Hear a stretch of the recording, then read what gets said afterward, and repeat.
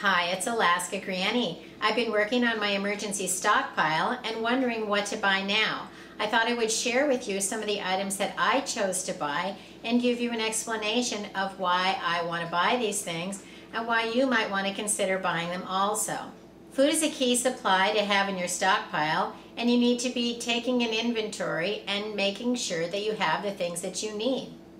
Always be asking yourself, what more could I do? What else would I need? What would I not ever want to be without? And that's how you make a plan for what your stockpile should include. There is no one right plan, one right food, or one right suggestion or idea for how to grow your food stockpile. You have to decide what foods do you like, what foods do you know how to prepare, and are you willing to eat? And those are the foods that you want to make sure you have plenty of for yourself and your family.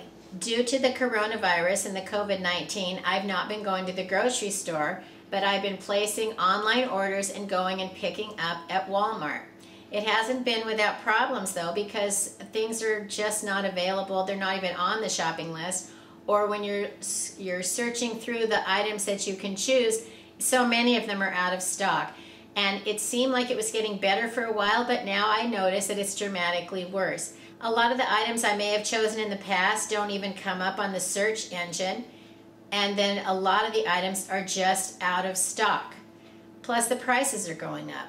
Even when I was able to add things to my cart, when I got ready and I hit the checkout, all of a sudden a bunch of them came up no longer available, which is extremely frustrating. And then when I went to pick up at the store, more of them were no longer available and had been left out of my order. So I probably had 30% of the items that I wanted that I didn't receive. So that tells me there are still food shortages, there's still some supply chain problems, and it's not something that I want to ignore. It's something I want to address. We're in the best time of the year. There's no weather problems. People supposedly are going back to work. We're feeling better. We're opening up more things. And yet the supply chain is still having some glitches. I asked the clerk who brought the things out to my car, is there a better day to come? And she said, no, they just don't know. Yesterday they had 2 trucks come in and they were expecting 4 more that never showed up. So they don't know when the trucks are coming, they don't know when the supplies are there, they don't know themselves what's going to be available until it appears on the shelf. These are the foods and other supplies that I chose so that I have more of the things that I know I'm going to need going forward. Months from now, I don't know what the status will be of this COVID-19. We don't know if things will be shut down again, if the pandemic will come back up, if stores will close or just run out. And so it's important that you ask yourself, what do I have, what will I need, and how can I get it? And that's what I did. I started with some variety of grits, which I usually have oatmeal, but I decided grits would be a nice change. And you can store it so that it lasts quite a few years. 3 easy ways to serve grits are make your grits, add some jam, make creamy grits with media crema.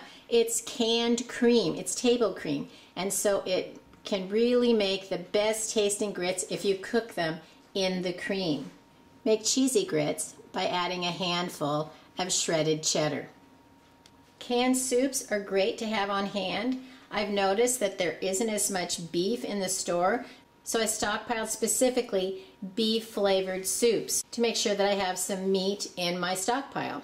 Soups are nice no matter the emergency. You can pull off the lid and eat them out of the can if you had to. Of course, they're better heated up, but they're already completely cooked and they'll last for a long time in your food pantry. How to make a quick meal with a can of soup. Get the Idahoan potatoes, the mashed potatoes. You only need water. They're delicious and you only need water, so they're super convenient. Make up your mashed potatoes and pour over it a heated up can of beef pot roast soup or steak and potatoes. What's a yummy way to serve the baked potato with cheddar and bacon bit soup? Steam some broccoli and pour the hot steaming soup over your broccoli florets. And it's like the reverse of when you bake a potato and you put all the toppings on it. You are making an upside down specialty baked potato. Meat has been in very short supply in the stores, and if you look at the news, animals are being slaughtered but not sent to market. The carcasses are being wasted because of problems in the economy or the shipping, or they can't find workers. I don't know. There's lots of different reasons. So I stocked up on what I could get of canned meat. I could only get 2 cans of roast beef. I could get no ham. And I like the chicken, so I got lots of chicken. I got 2 sizes because sometimes you can use a small can to make a small meal or a large can to make a large meal. And the canned meats last many years past their expiration, their best by sell by date, because it's not really an expiration date, it's a use by date. So don't be afraid to have a nice supply of meat in your food storage. That has been one of the food items that has been the hardest to get during the last several months. How to use canned roast beef: heat it up with a can of portobello mushrooms, add some onions and some media crema as your sour cream, serve it over egg noodles, and you have a delicious stroganoff from your pantry. I'll put a link to a video I made on how to turn media crema into sour cream if you're interested in that recipe. An easy way to use a can of chicken: add it with some Great Northern beans, a half a jar of green salsa, warm it through, top it with cheese, and you have a wonderful chicken chili. I got some chicken bouillon cubes and some lentils for my longer term food storage. Lentils are high in protein, fiber, iron. They're full of nutrients and they're simple to prepare. Stored properly, they can last for 30 years. Lentils are comparable to storing beans, but there's no need to soak them. Add 3 cups of water with 1 cup of lentils, and you can cook them in 30 minutes. You can make a quick lentil curry.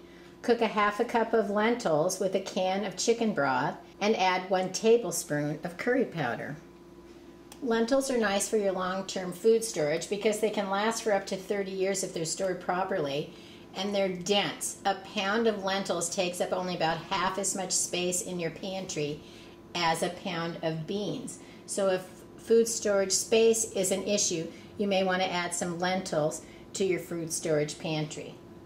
Both the lentils and the grits are great for long-term food storage, but you can't just leave them in the package they're in. I like to store them in clean canning jars, and then there's 3 different ways you can seal them. Number 1, you can just screw on the lid. That helps them last for several years. What's better is if you have something like a food saver with the jar attachment. You put the jar attachment over your jar and it sucks out all the air, and they'll last for many years that way. Or you can order oxygen absorbers online and place one of those into each jar and screw down the lid quickly, and that will remove the oxygen. Stored properly, things like lentils and grits and other dried foods can last for up to 30 years. My 5 pounds of lentils filled 6 pint-sized jars with the wide mouth. And when you're storing dried food like this and you want to keep air out, fill it to the tippy top. You don't want to leave airspace at the top like you would if you're canning, wet canning, because you don't need to allow airspace for expansion. And you want to tap, tap, tap to get down as far as you can, compact it, fill it to the rim. Because grits are made of corn, and I've had problems with weevils and bugs in cornmeal, corn products, I'm going to put this in the freezer for a few days. And one of the recommendations with things like grain is put them in the freezer for a few days, allow them to thaw out, and then any unhatched insects may hatch then you freeze them again for a few more days and take them out. So one of the best ways to make sure you get rid of all of the little critters is to freeze it, thaw it, freeze it again, thaw it, and then pack up your food in your jars or your Mylar bags if that's what you choose. This is a time of year when people are harvesting their gardens, catching their fish, and canning a lot of produce and meats. What's difficult this year is I've had a hard time finding new canning jars. So the only size I could get this year was this pint wide mouth, and I usually like the quart with the wide mouth, and they've been impossible to buy more of this year. So if you see them, pick them up. Also, lids have been extremely hard to find. I was able to get 1 pack of the wide mouth lids and 1 pack of the regular mouth lids, and those can store in your pantry forever. They're always available to use if you have them and you need to store food. I was able to get some bleach tablets, which was a real find, and they are the original scent. If you want a way to store bleach for not only purifying water but disinfecting, especially during this time of COVID when we're supposed to disinfect everything, look for the bleach tablets. See how they're little tablets. You can drop one into the washing machine, you can drop one into your toilet bowl. I like to place one in an empty spray bottle and fill it with hot water, and then I have a bleach disinfectant spray. You can also drop one or two into a bucket if you're going to mop or something like that. They're not actually designed to purify water. It tells you not to, but I figure if I run out of clean drinking water and every other way I know how to purify water, this is something I'm going to be glad to have on hand. And for that reason, I never buy any kind of bleach that's scented, because I don't want to end up with lavender smelling water or clean burst of whatever. That's not a scent I would ever want to find in my drinking water. Those are the foods that I'm adding to my food storage stockpile and how I plan to use some of them. Look over your own food stockpile. Make sure you're storing enough food for a week, 2 weeks, a month, several months, as much food as you can afford to store and as much room as you have to rotate it successfully so that nothing goes to waste. Then no matter what happens, you'll be able to open your pantry and make a meal for yourself and your family, no matter what the circumstances are. Stock up while things are still available. It just makes sense to be a prepper. If you enjoyed my video, I hope you'll share it with someone else you think might like it. Learn more at alaskagranny.com, and please subscribe to the Alaska Granny channel.